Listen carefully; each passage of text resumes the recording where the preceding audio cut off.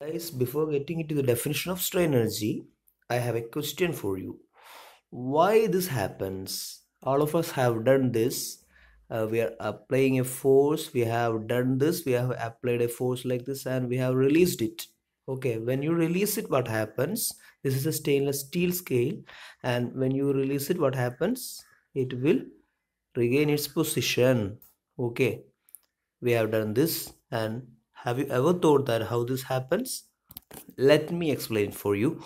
Okay, so first of all, this is a nil position, nothing is there, and now we are applying a force like this, and we can feel that when you go deep and deep, we have to give more force like this, and we are applying the force, and at the end position, that is at the maximum stretching level, we can feel that we have to hold it very tightly. Okay, so something is there. We can feel that if you release it, it will go back. So something is there. That something is called energy, and to move anything, or to move or to do work, we need energy. Okay, so when you remove it, this will go back, and with the energy stored, okay, that energy is stored is called strain energy. Okay, how this energy? Okay, let me show you. So how this energy is getting into the scale?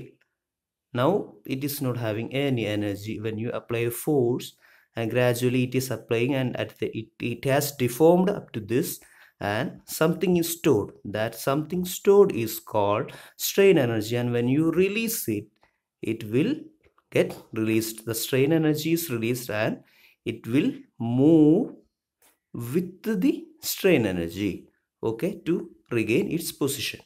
Okay, so this is the concept of strain energy. Now we will mathematically analyze what is strain energy and how it is useful for the engineering problems. Okay, this is the definition of strain energy.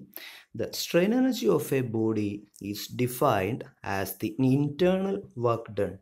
We have done the experiment of the scale, and the internal work done is the when you applied a force, something you felt something inside your body. Okay, the same way something is felt inside the scale, that is the internal work done in deforming the body, by the action of external force. That is, we have applied the force, that is the external force, externally applied force. So it is the strain energy, and due to that strain energy, the scale is retain its position. Okay, so mathematically you have, this is a body with an arbitrary shape, and you have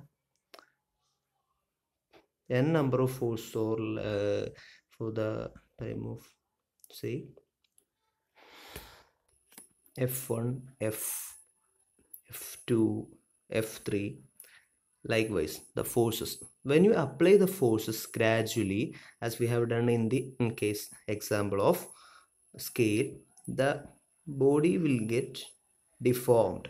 Okay, this body, let's say this is the arbitrary shape. This body will get deformed, and we have done some work in moving the body to the second shape. Okay, that is the internal work done.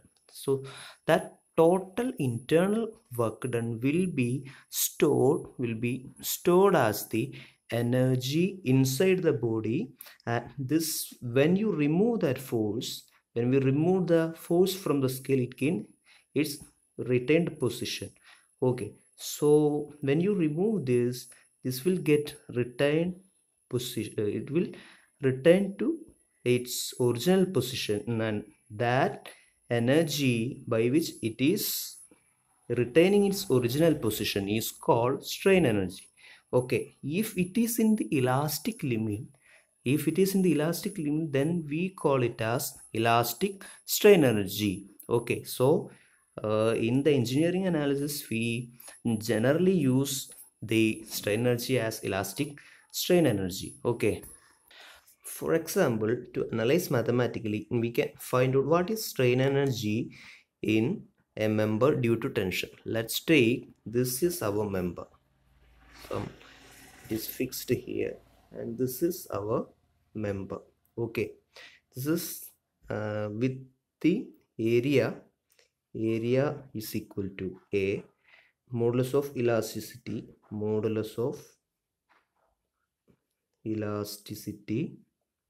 is equal to E, and it is applied by a force P. It is the tensile force. What happens by the application of this force? It will get elongated.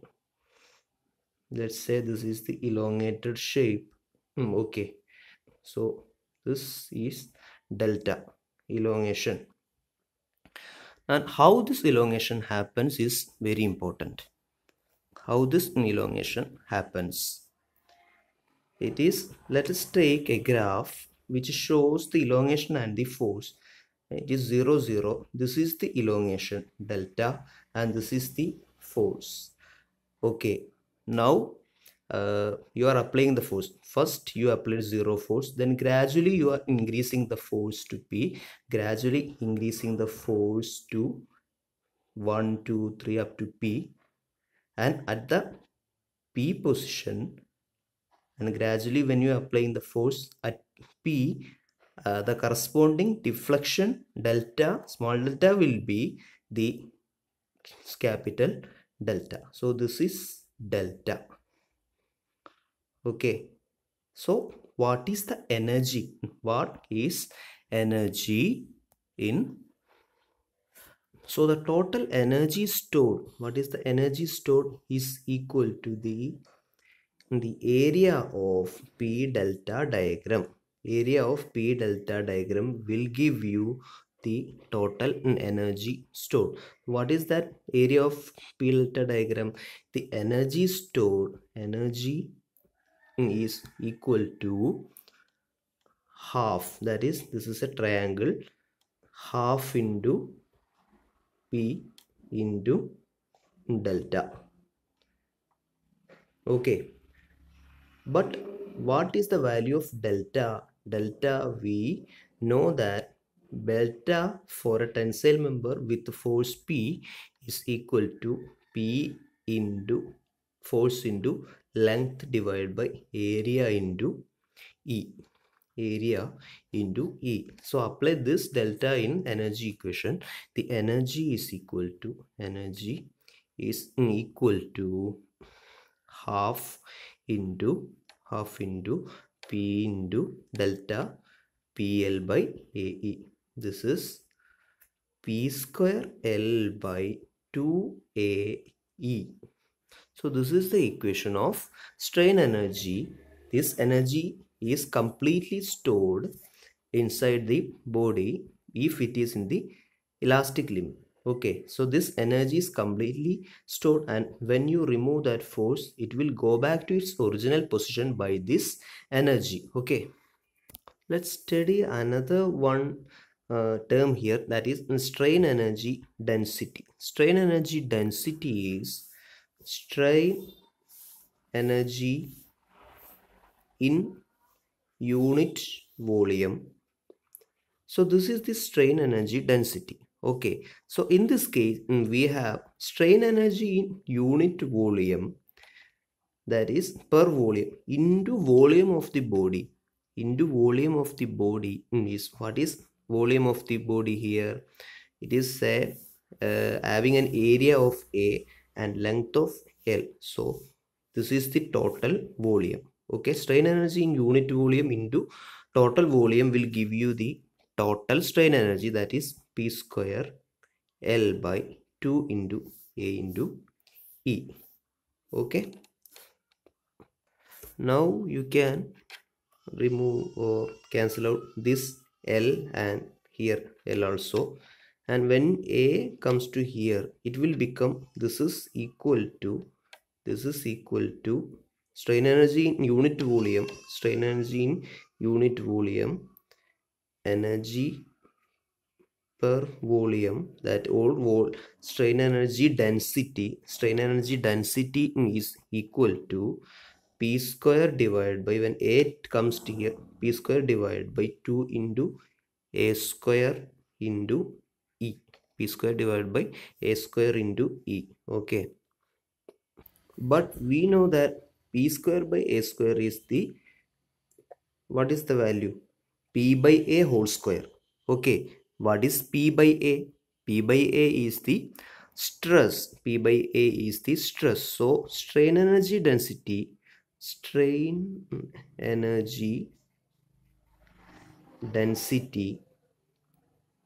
is equal to sigma square, that is P by all divided by 2e, for a uniaxial stress, because it is applied by a force P in one direction and there is no forces in the other directions. Okay, so this is the simple strain energy in mathematical terms, that is strain energy per unit volume for axially loaded member for a uniaxial load is taken as sigma square by 2e, or total energy is taken as P square L by 2 into AE. Okay, so friends, I hope that you understood the concept, and if you like the video, please share so that others can also do see the tutorials. Okay, so in the next videos we will come with what are the types of strain energy and how to calculate it for shear and bulk volume. Okay, so please subscribe the channel for more videos and support the channel. Thank you.